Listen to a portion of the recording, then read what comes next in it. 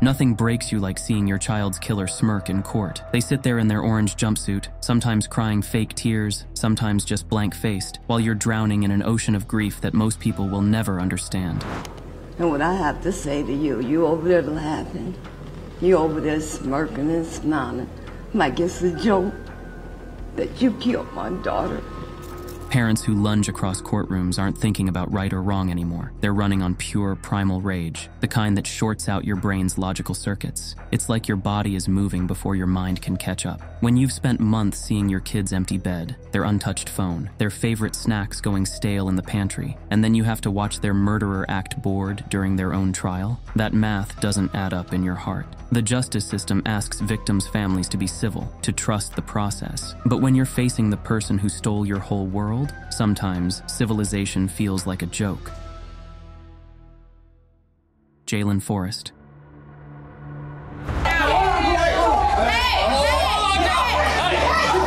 On September 18, 2023, 30-year-old Jaylen Forrest beat his stepfather to death. That afternoon, cops showed up at this apartment on Broadleaf Drive in Louisville after getting a call about someone getting jumped. When they got there, it was just Jaylen Forrest in the place with his stepdad, who was already badly hurt and didn't make it. He was pronounced dead at the scene. The most chilling part? Someone was on the phone with the stepdad when it went down. They heard him begging, "Jaylen, back up off me, and get off me, get off me." A Louisville man is charged with murder in the beating death of his stepfather at an apartment in St. Denis after a 911 caller said that she was on the phone with the victim and heard him being assaulted. Jaylen's stepfather had several fractured ribs, a broken jaw, and signs of strangulation. This had been a frenzied attack, and Jaylen wanted to make sure he was dead. By the way, if there's abuse in your home and you're an adult, you can always leave. That's just to answer Jaylen's defense, that he unalived his stepdad after he was abusive to him. According to an arrest report, the victim's stepson, Jaylen Forrest, was still in the apartment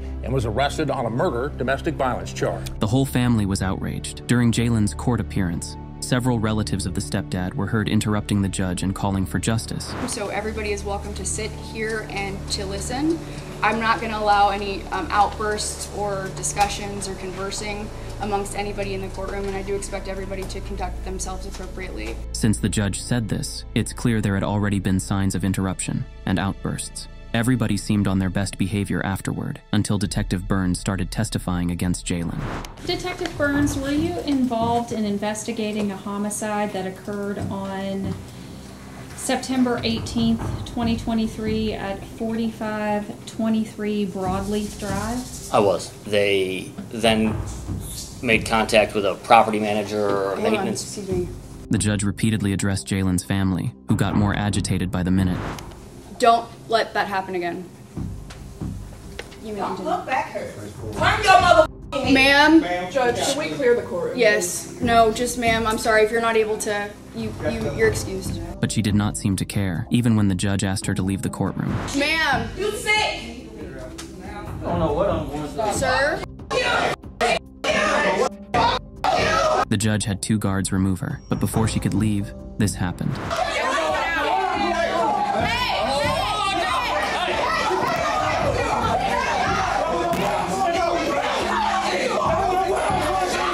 The family couldn't bear that they lost 2 people in one day, their beloved stepdad, who remains anonymous to this day, and cruel Jaylen, who they used to trust. The fight continued in the hallway, even as the judge threatened to hold them all in contempt. Jaylen was put on a $250,000 bond. He has not yet been sentenced. Jeffrey Clark. On July 4th, 2022, Tamara Scott was trying to get away from her crazed ex, Jeffrey Clark, in the parking lot of Fraser Ward's apartments in Roseville, Michigan. She was now dating someone else, Jerry Robertson, and she was happy with him. But Jeffrey was that type of narcissistic, psychopathic man who saw Tamara as his possession. That night, Jeffrey tracked Tamara and Jerry down and chased them with a firearm through an empty parking lot at 3 a.m. Tamara watched in sheer terror as Jeffrey fired into his perceived rival. By the way, no one is your rival if their partner already broke up with you. Tamara was free to date whomever she pleased. Jerry died that night as Tamara screamed and begged Jeffrey to stop. He was shot 7 times. Jeffrey Clark in court charged with, among other things, first-degree premeditated murder. He allegedly killed Robertson in cold blood very early July 4th. One of his relatives was there, testifying against her monster ex. He proceeded to tell me that he would kill me if I told on him, He told me exactly what he did to Mr. Robertson. He told me that Mr. Robertson begged for his life, and that the only thing he was worried about was that he was on tether. Yeah, his only problem was getting caught violating his probation, not an ounce of remorse. The shocking video of the incident, caught by a CCTV camera, was also played in court. Seconds later, this went down. This was started by Jerry's twin brother. For minutes, he sat there looking at Jeffrey, expecting to see at least a little bit of worry or remorse, but he just stood there, expressionless. If anything, he would throw a mean look at his victim's family every now and then. And when he saw the video, Jerry's brother could not help himself anymore. He lunged at Jeffrey, and a huge kerfuffle started, with guards trying to break it, and more people getting involved, taking Jerry's brother's side. Jeffrey had one thing to say as he was getting dragged back to his cell. Man, they gonna see you! As if that was a problem, the jury took less than an hour to decide Jeffrey Clark's fate. Life in prison, no parole. James Sparks Henderson. I want you to lay in that bed and sit there and understand what you did. You took somebody away from us. We are the heart of our family. This horrible man is named James Sparks Henderson, and he openly admitted to taking 5 lives, including a newborn baby, in Cleveland in 2014. A gunman last November shot and killed 3 others inside this house, 2 men and a 17-year-old girl. Minutes later, that girl's mom, Sharita Johnson, and her unborn son were killed.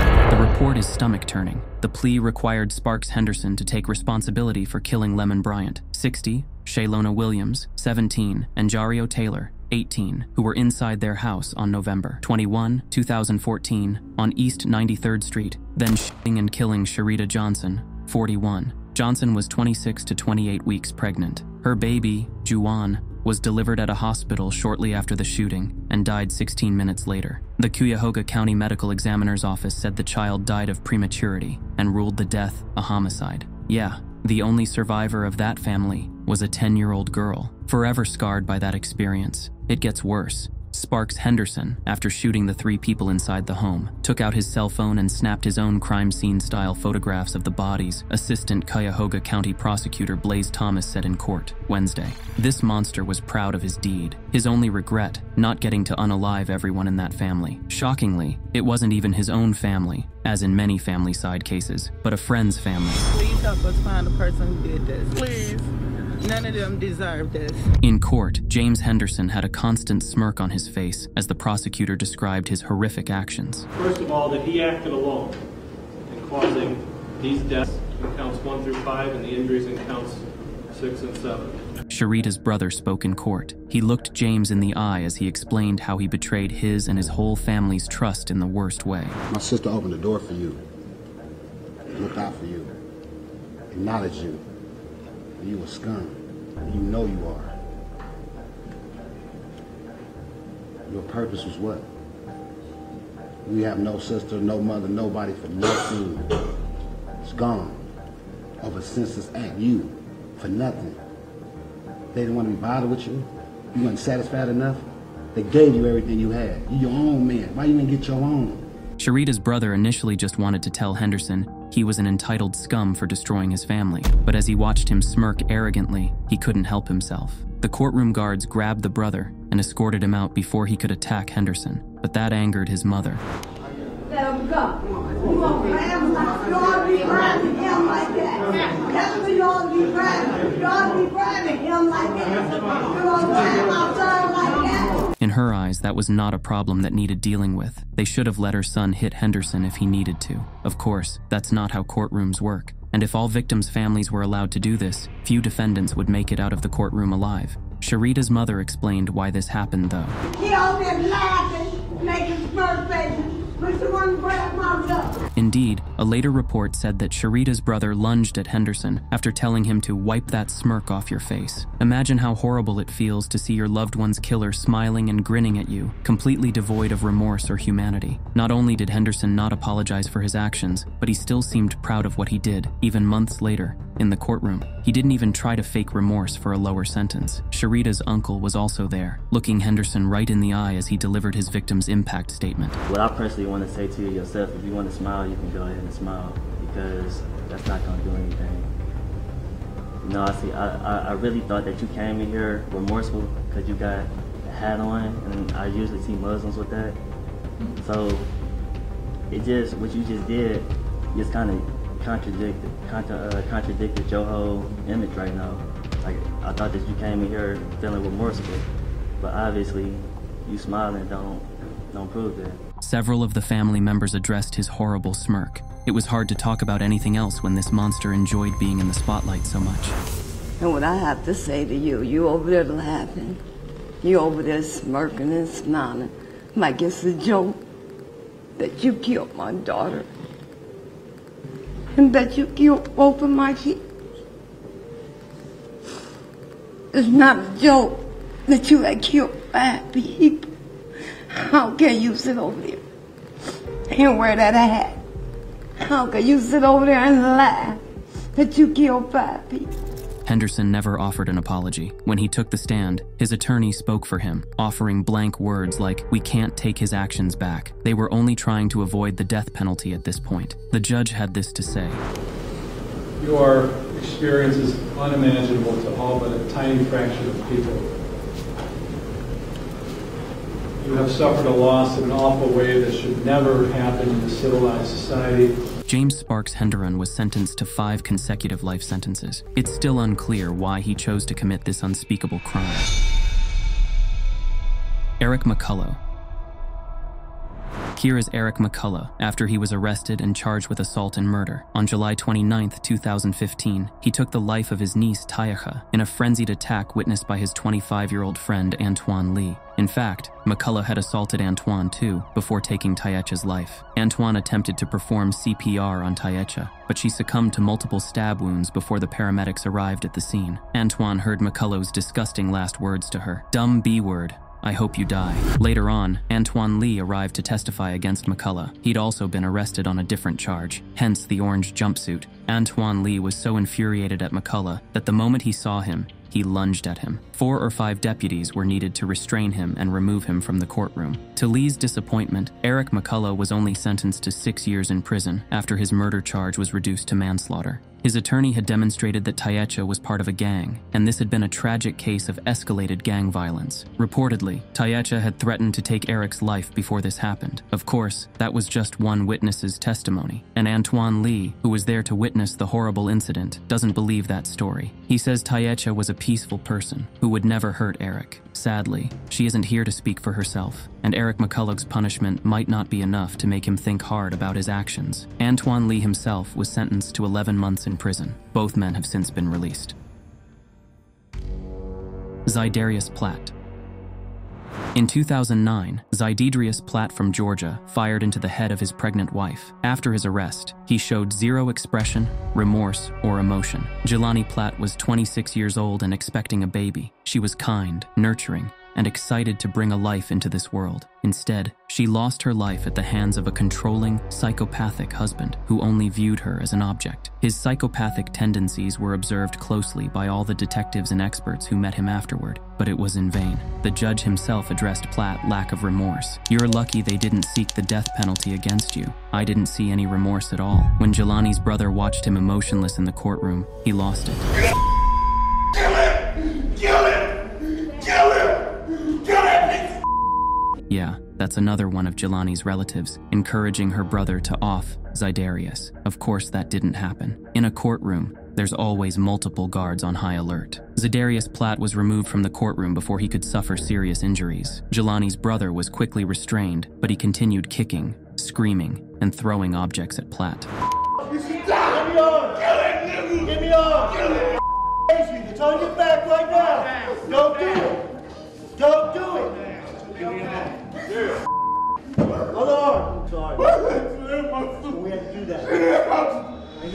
Zydarius Platt was sentenced to 2 life sentences. He won't be out hurting anyone again. Still, it hardly felt like justice, looking at his face. He didn't seem to care if he lived or died, and he did not seem to care at all about the person whose life he took, the person he claimed he loved, the person he married. The worst part isn't even watching these monsters get sentenced. It's how they sit there looking bored, like they're waiting for a bus or something, like taking someone's life was just another Thursday for them. You watch their face for any hint of feeling bad, of realizing they destroyed an entire family, but there's nothing, just empty eyes and maybe even a little smirk. The whole courtroom is drowning in grief. Parents crying, siblings shaking, everyone's world completely shattered, and this person is just checking their nails or staring at the ceiling. It doesn't feel real. Even when the judge hits them with life in prison, their face stays blank. No tears, no "I'm sorry," nothing. That's when it really hits you that they're built different, missing whatever piece makes most humans feel things, and knowing they'll never feel bad about what they did, that hits harder than any sentence.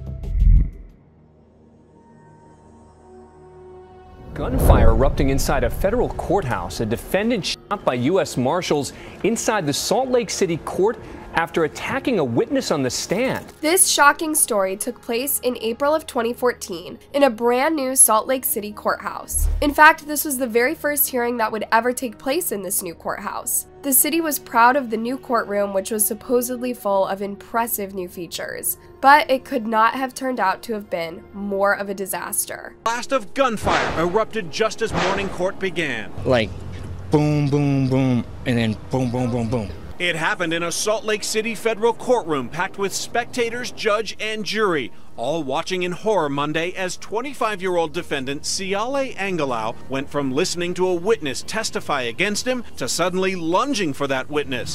Siale Angelau was in court that day because he was an accused member of a very violent street gang. At the time, Siale had been sitting and listening without restraints, when something a witness said sent him into a violent rage that would ultimately result in him being killed in front of a courtroom of people. But it wasn't until a year after he was killed that the public got to actually see the video showing what actually happened.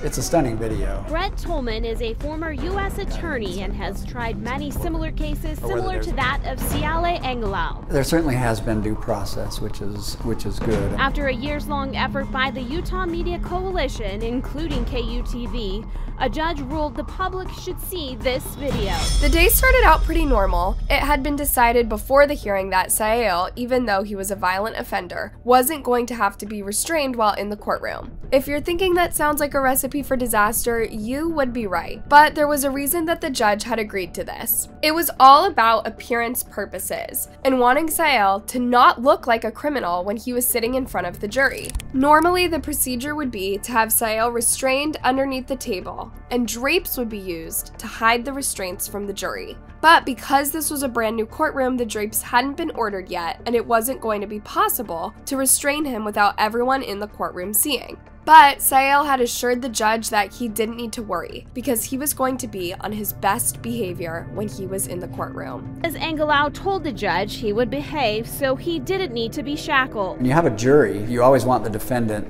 to appear like he is in regular, civilian clothes, that he's not in handcuffs, that he has a fair shot at being treated fairly by the justice system. But ultimately, it was a very bad judgment call to have allowed Siale to sit in that courtroom without any restraints. He didn't have so much as a pair of handcuffs on. Looking back, there were some pretty obvious red flags that this was a terrible idea pretty much as soon as Siale came into the courtroom that day. The 25-year-old reportedly seemed restless and agitated when the guards brought him in. The first witness to testify against Siale about his criminal behavior was a man named Veolia Tanifa. As Veolia sat in front of the courtroom answering prosecutors' questions, Siale could reportedly be seen getting more and more irritated and giving the witnesses dirty looks. It was just a few seconds later that it happened, so fast that a lot of people could barely process what was going on. Siale, overcome by anger, jumped to his feet. He reached forward and grabbed a pen from a nearby table. He then jumped in the air and flung himself at the witness. It was a court marshal standing nearby who quickly pulled out his weapon and fired at Siale just a few seconds later. The court marshal later said that he had to pivot his body when firing at Siale in order to avoid accidentally hitting someone who was sitting in the gallery, but his shots connected and he took Siale down. On trial for racketeering, you see Angelau grabbing what was later identified as a pen and lunging at the witness testifying.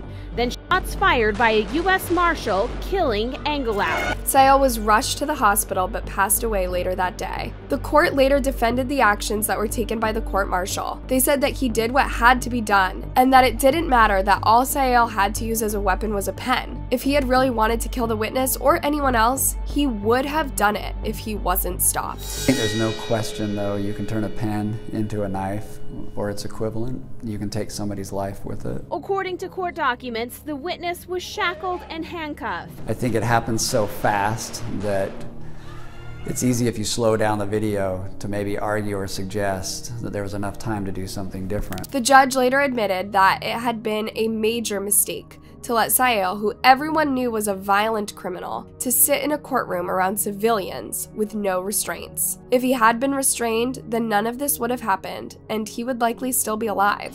The especially sad part about this is that many of Sael's family members were sitting in the courtroom that day and all saw him getting killed just a few feet away. What do you think about this situation? Was using a firearm to take Sael down too dangerous of a reaction? Who all was really at fault here? Let us know what you think in the comments.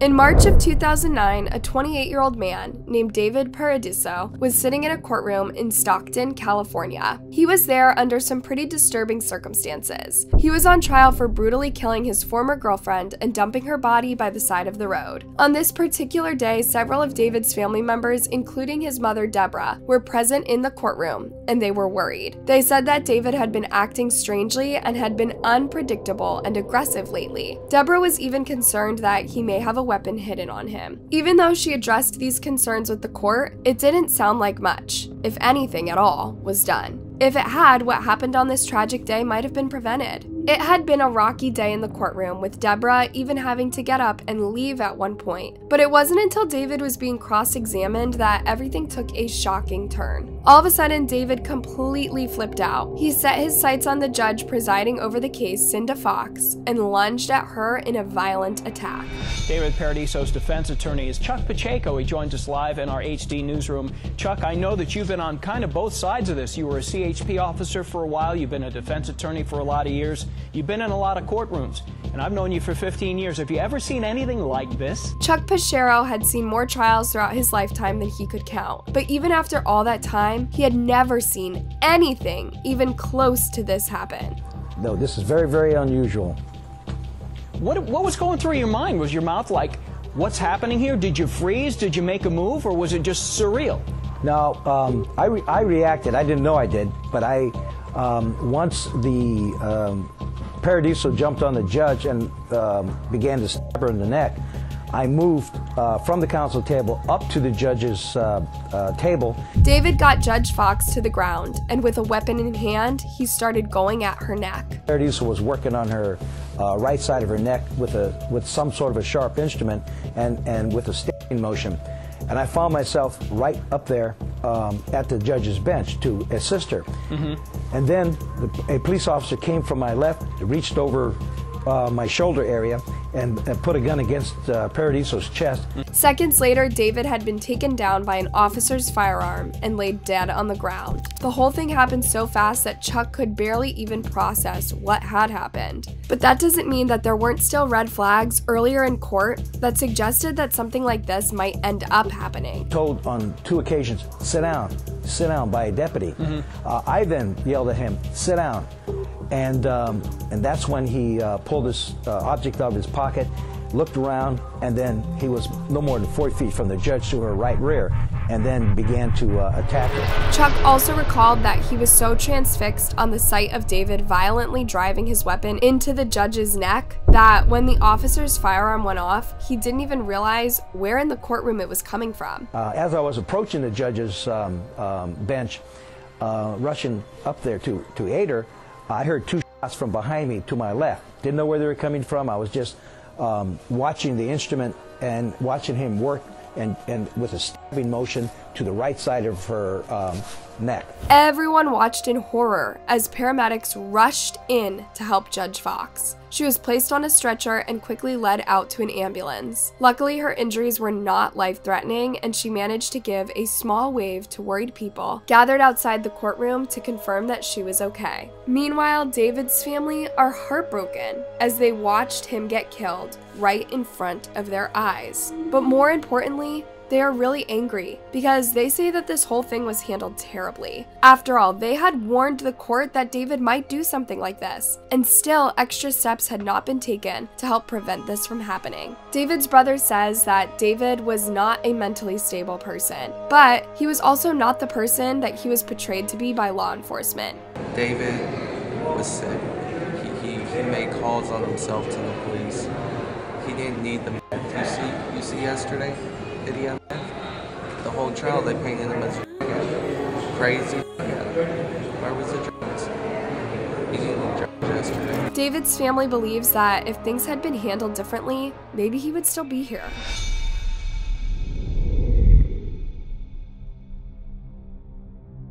Brian Nichols was on trial for rape.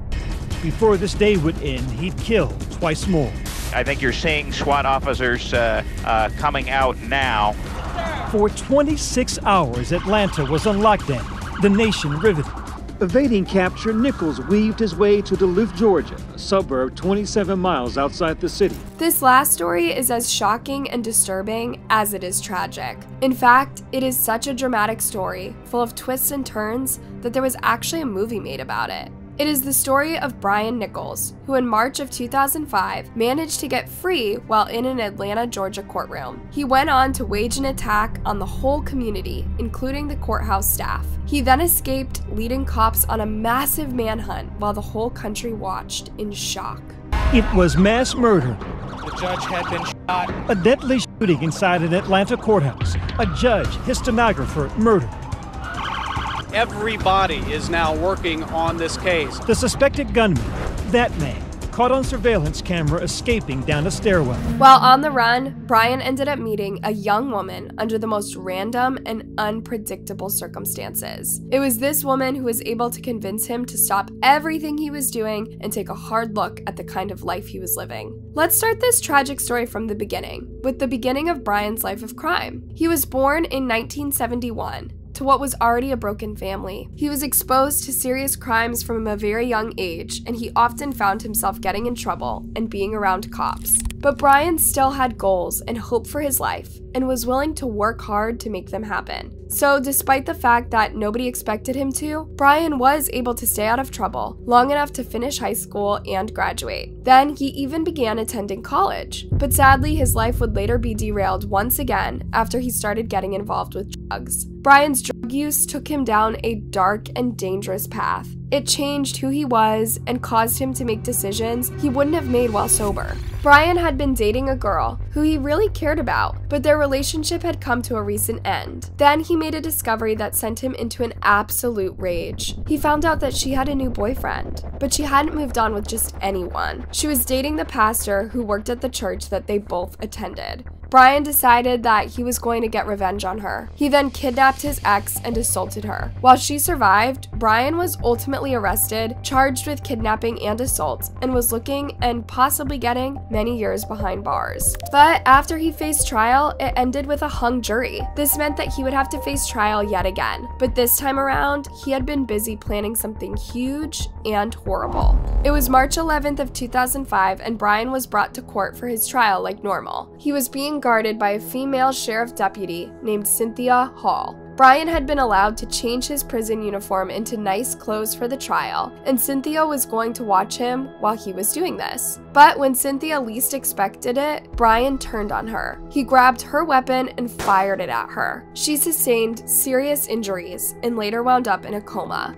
But Brian didn't care about what he had just done to an innocent woman. He was only thinking about what his next action was going to be. He knew that if he was going to make it out of the courthouse and to freedom undetected, he was going to have to blend in. So he put on civilian clothes and started walking out as confidently as he could. His change of clothes was not enough of a disguise, and 2 case managers and a lawyer recognized him right away. Brian pointed the firearm he had just stolen at all 3 of them and forced them to take him to the judge. They didn't have any choice but to do what he told them to do. The judge who was going to be presiding over Brian's case was a man named Roland Brown. He had quickly become Brian's #1 target. He wanted to kill him, and he wasn't going to let anyone get in his way. Meanwhile, a sergeant named Grantley White realized what was going on and attempted to get the weapon away from Brian. When that didn't work, he pressed an emergency button that alerted everyone in the courthouse that there was a very dangerous situation going on. But Brian still managed to get Judge Barnes and fire his weapon at him. He also fired at a court reporter named Julie Ann Brando and another sergeant named Hoyt Telsey. All 3 of these people were killed on the spot. After wreaking complete havoc throughout the courthouse, Brian dashed out the door to freedom and continued his reign of terror on the whole community. In just a short period of time, as a free man, he managed to steal multiple vehicles, kidnap a young girl, and kill yet another person. This victim was a cop named David G. Wilhelm. After murdering David, Brian stole his badge and his car and took off again. Brian knew every officer in the city was out looking for him, and he needed to find a place to hide right away. He went to a nearby apartment complex and forced himself into the first one he found. That apartment belonged to a 26-year-old woman named Ashley Smith. The unforgettable story of a young widow held hostage at gunpoint. Her captor, an escaped killer on a rampage. But the captive somehow manages to turn desperation into salvation for them both. There wasn't any particular reason that Brian chose Ashley's apartment. It was just the first one that he came across. Smith and Nichols had no connection, had never met, until he put a gun in her back and pushed his way into her apartment. For 7 long hours, Brian stayed at Ashley's apartment, holding her hostage while keeping his firearm on him at all times. He could have killed her at any second, and she knew that. But there was something about Ashley that had a major impact on Brian. He not only decided to spare her life, but actually ended up having a long and deep conversation with her. It wasn't until the next morning that Ashley called 911 to alert the authorities about what had happened. At that point, Brian was long gone. Brian Nichols came to my house at 2 o'clock last night. That 911 call ended the manhunt. That voice, 26-year-old Ashley Smith, held hostage by a killer for 7 torturous hours. At the time that Brian showed up on Ashley's doorstep and forced his way inside, Ashley was not at a very happy place in her life. She had lost her husband under horribly tragic circumstances and turned to drugs to cope. Now she wasn't even allowed to see her young daughter. She's now 37. Back then, Smith lived alone, a recovering meth addict, a dead-end job. She'd lost custody of her 5-year-old daughter and her dignity after the murder of her husband years earlier. But Ashley wanted to turn her life around so she could be the best mom possible for her daughter. She had gotten sober, she started reading the Bible, and was on a good path. But now, after all of that, it was looking like she was probably going to be killed by this murderer, standing in her apartment, pointing a weapon at her face. But still, Ashley clung on to the hope that maybe, just maybe, she would make it out of this very bad situation with her life. God, that, please just, if you can get me out of here alive. It's not that I didn't care what happened, I was just trying to prepare for the worst. Even though Ashley had stopped using drugs, she still had some of them in her apartment, and Brian ended up finding them. The guns are in the bathroom, and you're trying to figure out what to do next. Walk me through that. I thought about grabbing the guns, but then I thought, you know what? I've never used a gun in my life.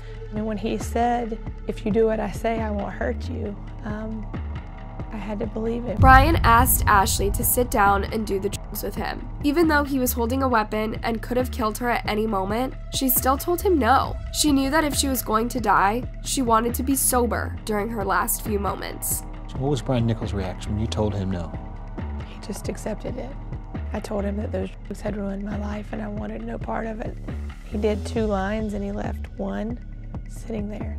Because I knew if I was gonna die, I didn't want to meet Jesus having drugs up my nose. I wanted to just be normal. Eventually, Ashley started talking to Brian about this book that she had been reading, that she had said really changed her life. It was written by a pastor, and it was about how to live your life with a purpose. The way that she described the book must have really interested Brian, because he asked her to take it out and read from it, and so she agreed. He sat down and listened quietly as she read the book aloud. Smith would show Nichols not only defiance, but dignity. The greatest tragedy is not death, but life without purpose. It says God deserves your best. He expects the most of what you've been given. The book made Brian think about his own life. He started to wonder what his own purpose in life was. Ashley told him about all the terrible things she had been through with losing her husband and the drugs and not being able to see her daughter. When she was done, she asked Brian what he thought her purpose in life was, and he had a very interesting response. Did he let you finish reading? Well, when I finished reading, I said, "What do you think my purpose is?" He said, "I think you need to share your story with people." The more they talked, the more that both of them seemed to totally forget about the circumstances that they were in, and the fact that Brian had just killed 4 people. Ashley no longer felt afraid, and she believed that God was going to protect her. I believe beyond a shadow of a doubt that Jesus Christ took the body of Brian Nichols. I could just feel the power of God. It was almost like I knew he was there. And sure enough, what Brian did was a surprise to everyone. Perhaps the hardest thing of all to believe. Nichols, the man who in just the past day killed 4 people in cold blood, let Ashley Smith go free. I said I have to go. You don't need this. The killer and the hostage, both parents. He with a newborn son. She had an appointment that morning to see her little girl. Ashley told him that she was going to have to leave and that she had a meeting she could not miss. He was understanding and did not try to keep her from going. He handed me some money that he had in his pocket, and then I just left. I remember walking out the door, my knees were still shaking as I got to the car, and I thought, this is too good to be true. Surely he's going to come out and me. But Ashley got into her car and drove away, and Brian didn't follow her. After that, she called the cops, and Brian was arrested later that day. He confessed to everything he had done, from assaulting his ex to killing all those people during his escape. But he pleaded guilty to his charges, claiming mental insanity. Throughout his trials, which was one of the most expensive trials on record, it was determined that Brian probably did have a lot of mental health problems. But at the end of the day, the jury didn't believe that it was enough to excuse all of the terrible things that he did and all the lives he had hurt. So he was ultimately convicted in November of 2008, and soon after sentenced to life in prison with no chance of parole. While behind bars, there were times that Brian was given the chance to do interviews about his life and all the things he had done, but he refused. Years later, though, he did finally agree to a short interview. The Fulton County courthouse killer is opening up to us, Channel 2 Action News, 11 years after that deadly rampage. Brian Nichols says he has stayed quiet because he didn't want to cause more damage than he already has. He claimed he didn't want to hurt any more people. I want to cause any more damage than what I have already done, and that's the main reason why I've always remained quiet. Brian acknowledged that he had caused a lot of damage to a lot of different lives and says that he is sorry for what he's done. Did some very bad things. His victims in March 2005, Judge Roland Barnes, court reporter Julie Brandow, Deputy Hoyt Teasley, federal agent David Wilhelm. Doing an interview with you, there will be nothing that I want from that, really, other than to express my remorse for the things that I've done. Brian remains locked up, and that is likely where he will stay until the end of his life. But Ashley's story about meeting him and everything that happened afterward is still having an impact on people even now. Thanks for watching, and don't forget to like and subscribe for more.